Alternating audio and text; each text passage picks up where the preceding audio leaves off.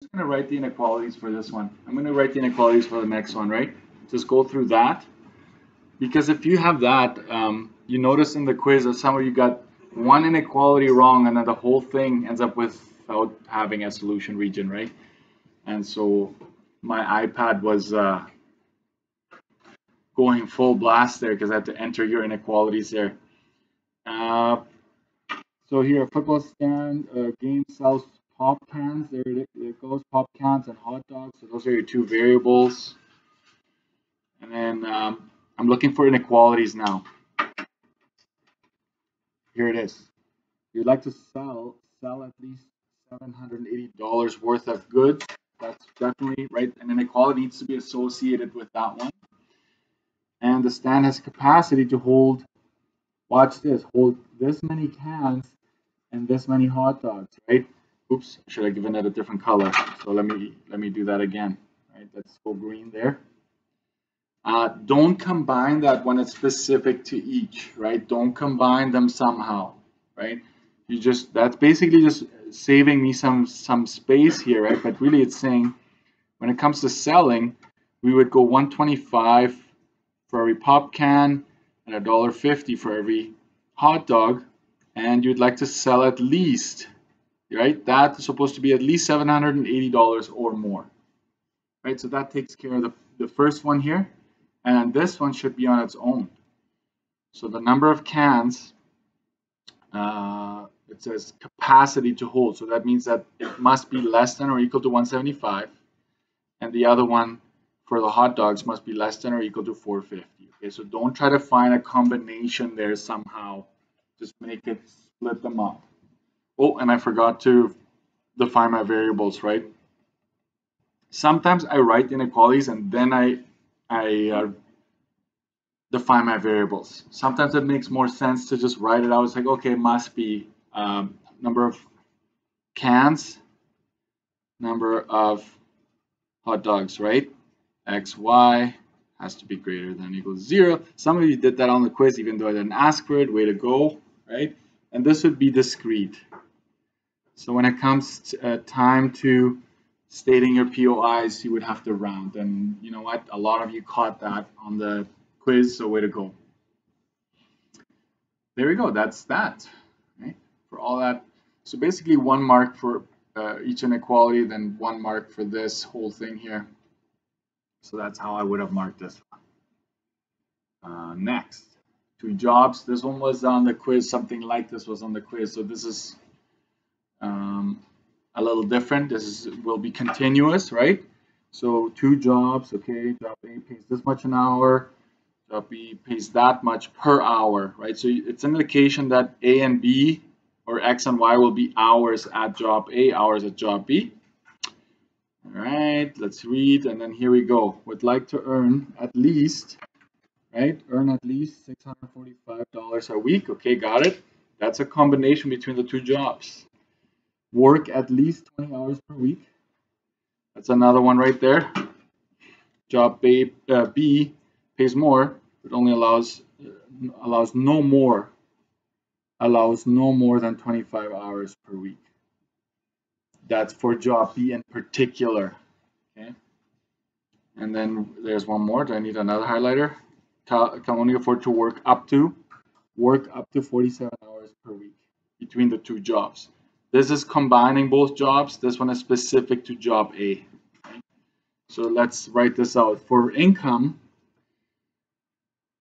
I will do this hours at job A, and this will be hours at job B, and this will be both positive.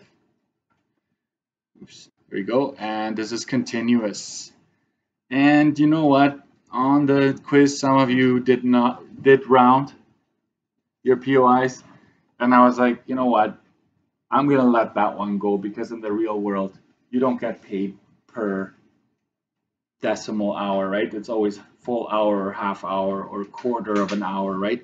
Like if you're late, they'll take off. At least the jobs I worked, as soon as you're late, you get docked quarter of an hour, right? So that was just, so if you're late, you might as well be late 15 minutes, right? I still tried to make it on time, but there we go. So let's see here, 1450. You all got this. That's why you're just waiting. You're just waiting and seeing, right? So that for income, I would like that to be at least 645 bucks. So that one is done. This one, work at least 20. Job A, sorry, that's specific to job A. I failed to mention that because I'm rushing. Stop rushing, right? Remember cutting in? This is where you're cutting in before you're painting the whole wall, right? So job A, at least 20 hours. So for job A, which is X, that would have to be greater than or equal to 20. Job B allows no more than 25 hours. So it has to be less than or equal to 25. And then this one combined, so X and Y, can be up to 47, right? So you've got 4 inequalities in this case. So be careful. This is one that on the quiz, a lot of you put some coefficients on here other than just 1, right? So you got to watch out for that one. So that's how you would have done this system, written the system, right? Very important. Should I color match?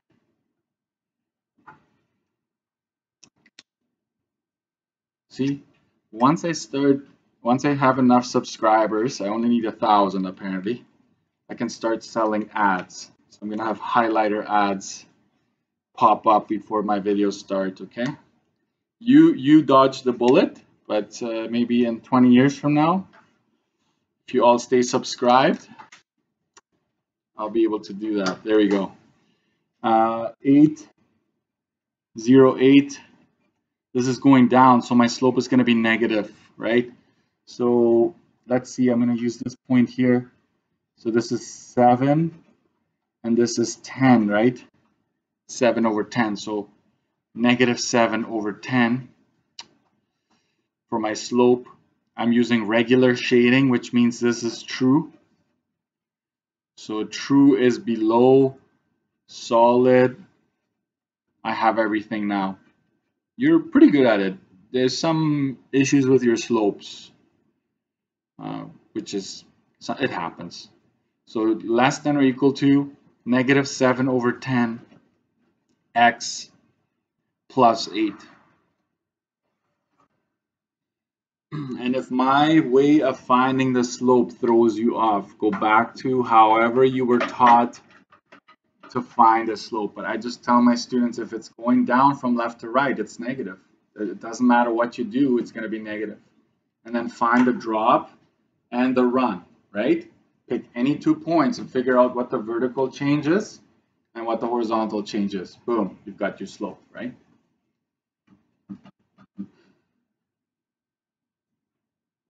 It wasn't 7? Oh, it's Monday, right? You got to watch out on Mondays, guys. Thank you. You're so nice about it too. It wasn't 7. There you go. Thank you. So that's 4 over 5, right? My bad. My bad.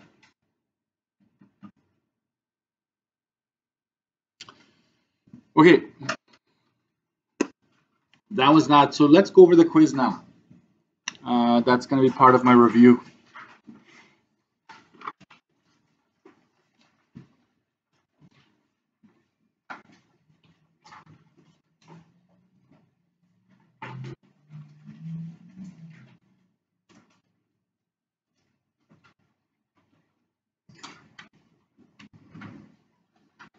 I don't have much to say here. The front page.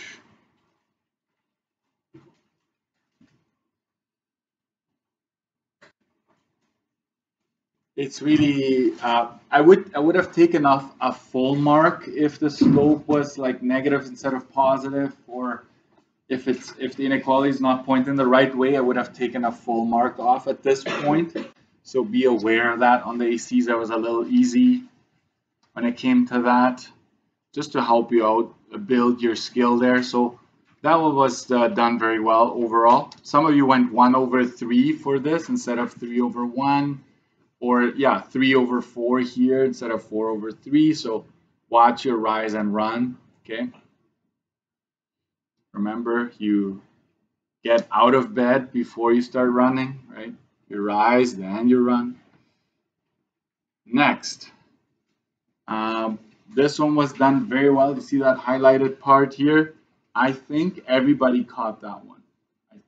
I can't remember taking a single mark off for you having to flip the inequality. Way to go.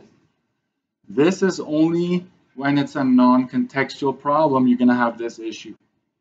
So watch out for that. Other than that, most of you had your solution, but it must be labeled. You know why? Because we're using reverse shading. That's the deal. Otherwise, you have to use regular shading and then good luck finding it, right? I mean, you might be pretty good at it. I struggle myself if I use regular shading. So, you know, and you caught that it was a vertical line, like all those things. I honestly thought I would have more issues, but maybe you're just a bright set of students, right? Not maybe, you are. Okay. So here are your corner points. This is the first thing I do, guys. When I mark these, I go to your corner points. If they match, then chances are everything else is right. Okay, so that's the first thing I look at. So a way to go. And then for this, you have to plug it into every single inequality, and you have to say whether or not it is or it isn't. You can even say, yes, it's true for all of them, therefore this is a solution, or something like that. Also, if you make a mistake in plugging it in and you happen to still get the right answer, I still take marks off, right? Because I need to see that because it's a 50-50, right? True, false, like it could be either or, but I need to see that this was done correctly. You plugged in the right values for all inequalities and kind of see the end statement, right? You're saying that this is true, right? So make sure you do that for all of them. However, as soon as you come into a false situation, let's say this first one had been false. Just grab the random one, you're done. You don't need to keep going. But as soon as they're all true, as long as they're still all true, you got to keep going until you find a false one. And if you don't, then obviously it is a solution to the system. All right, next page, the cows and the chickens. Lots of farming questions, right?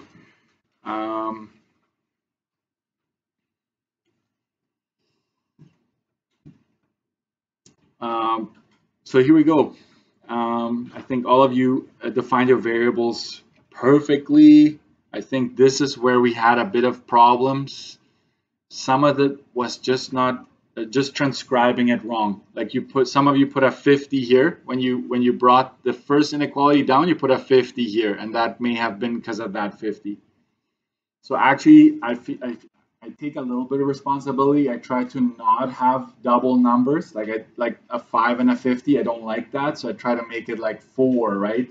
4 and 50, so you wouldn't mix it up. But you know, you have to read carefully. Sometimes it does happen.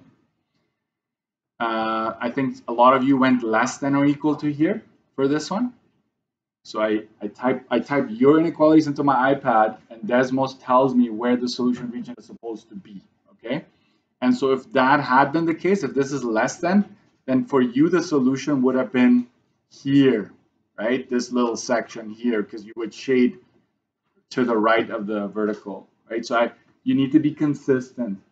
If your mistake above shows that you have no solution, then I would like to see that. Some students say, oh, I know I made a mistake, so I'm just gonna not shade this polygon right here because it looks all right. I actually don't like that because now you're guessing, right? Like I'd much rather you have it fully shaded because that's what it's supposed to be, and then just say no solution. You would still lose marks down the road because you have no POIs, you have none of that, right? Less work. If you see that, that means that you lose marks because you didn't have to do as much work. Okay. So I'm giving you lots of feedback here. I'm talking about it. I didn't write it as much on your AC quizzes, right? Rounding the POIs done very well. Most of the time that is needed. Most of the time you will have to round. So way to go there. Only one that needed to be rounded. Remember, your intercepts are corner points if they happen to touch the solution region. Okay. And the ones that need a calculator are worth more than the ones you can read. So be mindful of that. Okay, let's go to the one I stapled onto this because I wanted you to have one with an objective function as well. And this is where it got a little, this is where we diverged, let's just put it that way, as a class. So the biggest mistake was this one here, this one. So a lot of you put, what were the coefficients again? 5 and 24 in front of this, 5x and 24y or something like that. So that caused everything to be off. And so you would have technically had to shade the whole thing because you ended up with a small little diagonal down here. And technically, if you shaded that, you would have had to shade above it, above that small line, which would have canceled out everything. So that's a -1 here. And as long as you told me there is no solution here, you would have gotten full marks for the graph. But then you lose marks because you have no POIs. Because obviously, if I ask you for them, then there should be points of intersection. And so other than that, I can scan and post this as well. I will do that. So if you're scrambling writing this down, I can just post it and then you can take it from there. But overall, the work was done very well. You knew what you had to do. Intercepts, be careful with your work, your space. Again, I will tell you this on the test. If you feel like you're running out of space here, bring it up here. It's fine. Anywhere on this page is fine. And then you plug in your POIs into your. Oh, some of you didn't do this. So you need to have a letter and an equal sign. So this is not an inequality. This is a function. And so you basically need to have this, for this particular case, it's about the income. So we go this much per hour, right? So this will give you the income you can earn. And it will, in fact, be able to give you the maximum income, which is working 8 hours at the first job, 24 at the second. So that's one thing I want to add. On the test, I will take half a mark off. You need to tell me what the numbers represent. Like, what is the 8 and 24? What is that? Because some of you just said 824 is the best, right? True. But tell me 8 hours at the first one, 24 hours at the second. That's it. That I would like to see that extra added piece there to get full marks. I will try to give you a little bit more space, but this is the test is a booklet. So these questions here are probably going to be next to it, right on the right side. But you can see the graph, everything will be visible, but that way you have a bit more space to do the work. I'll do the bonus and then I'll talk about what you can expect. There's one piece that I didn't do a whole lot of that I would expect you to know how to do. Let's see, here's your, let's see again. This is using reverse shading. So technically this is the solution region here, right? So for this line, true is above, and for this line, true is above as well, right? For both of them, true is above. And so both of them should have been greater than, one of them greater than or equal to, and the other one just greater than because it was dashed, right? It's this one. So that is a given. And then some of our slopes were off. So for slope, use the points I put on there. If I put up a dot on there, use it, right? Or did I make that one? Let me see. Yeah, I made that one. Oops. Okay, never mind. Looked like it was given. And then if you're not sure, try to repeat that. Try to repeat the slope you got one more time. If you in fact land at the perfect intersection, then that is the slope, right? So keep that in mind. What else? Oh yeah, so this was a bonus. +2 if you got it all right, like every single one, that was a +2.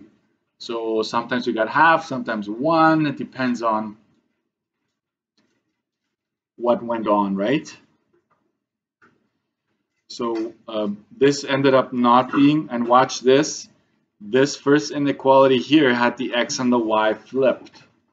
So you have to watch out, right? Plug it in the right spot. So that's what your answer should be.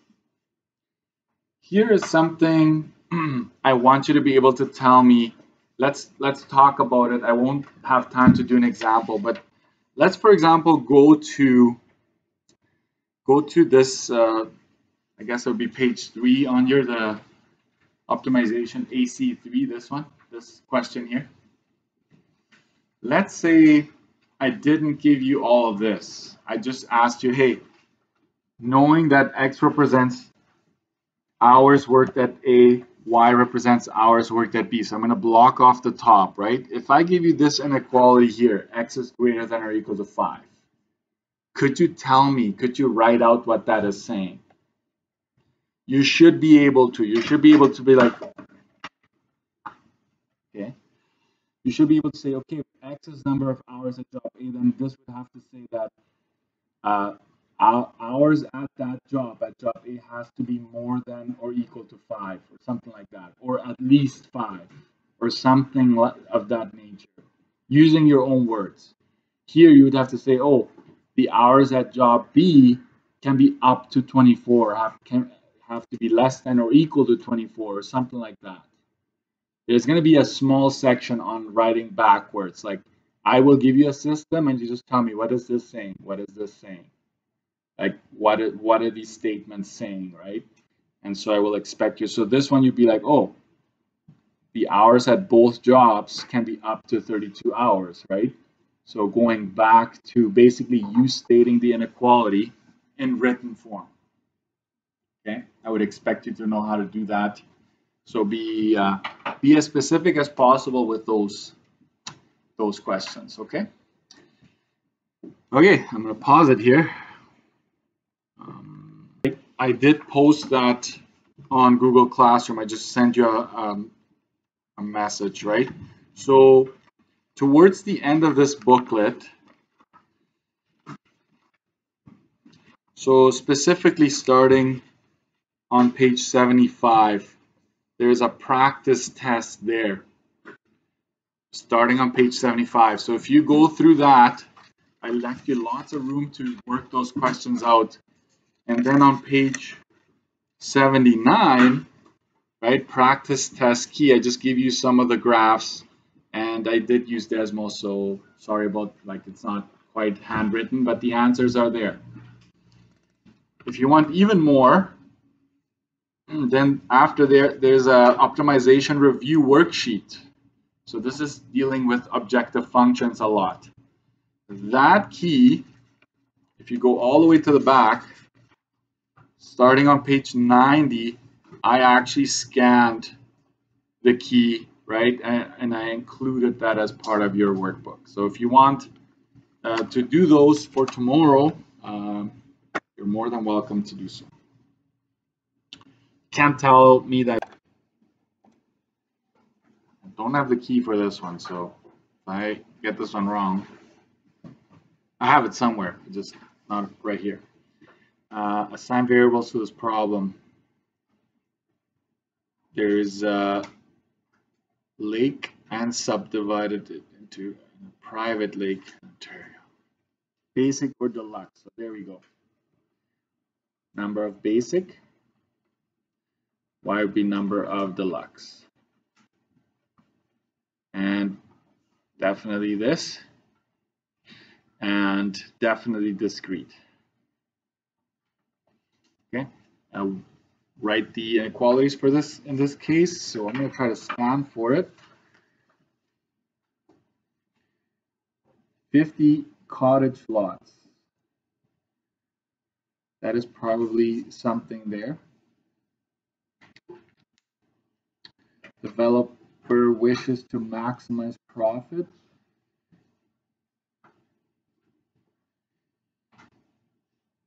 They have this much to build cottages.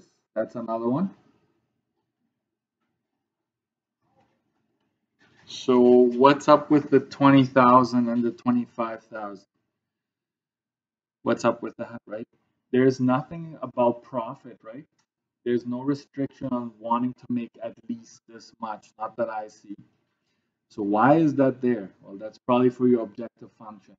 Like if it's no use there, it's probably later on.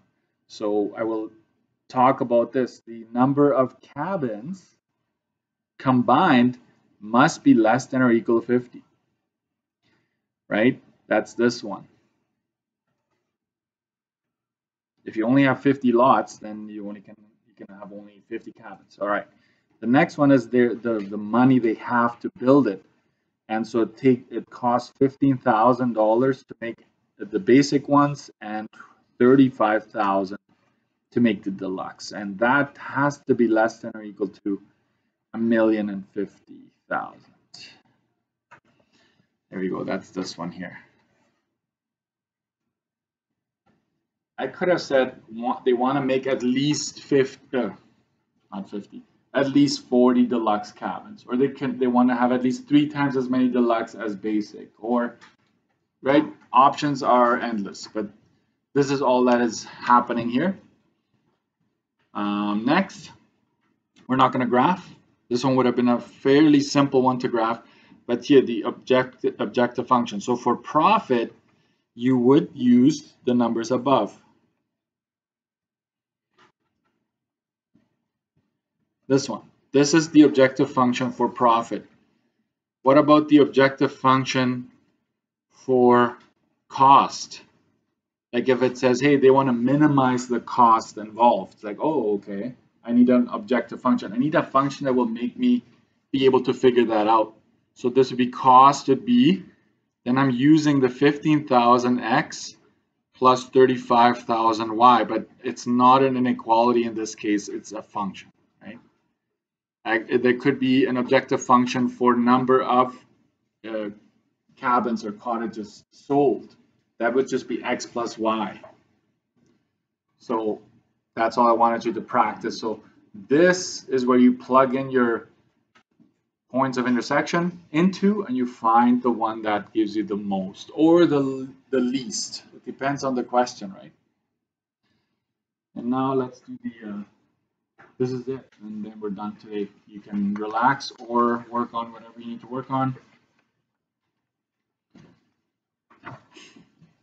So here we go. Math contest has 2 sections, part A and part B. So I will say that X would be questions in part A, Y would be questions in part B.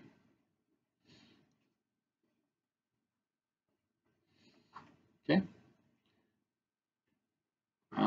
And so what do we have here in terms of inequalities? I get 4 minutes to solve one question in A, 6 to mark is worth 6 marks, sorry.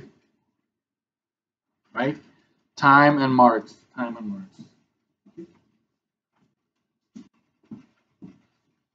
So what's happening here, guys? Be careful with that, right? It takes 4 minutes worth 6 marks. That's just information, right?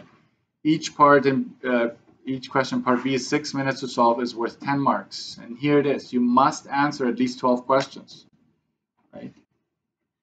That would be an inequality. So you're going to need to somehow come up with that restriction. And you have an hour limit, 6 minute limit. So there it is. That's what you should probably look for more so than anything else. So for the first one, both questions, the amount of questions must be at least 12, right? That would be inequality 1. That would be this one.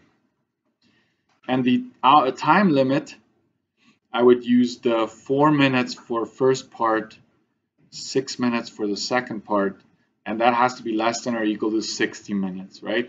So that's this one right here. What about the marks, Mr. Dirksen? What's up with that? Well, the objective function for score, that's where that comes in, right? So score would be 6 marks for every question A, 10 marks for every question B. That's your objective function. And you're like, could there have been an inequality for that one? It's like, yeah, it could have said you want to score at least, 30 to pass or something, or that's your personal goal of at least 30. Then you may have used these as well to come up with your inequality. So you just read carefully, and if you graph this and it's like, everything is shaded, right? Maybe go back and check the one that's causing everything to be shaded. Maybe look at that one, right? So that's it. That's all.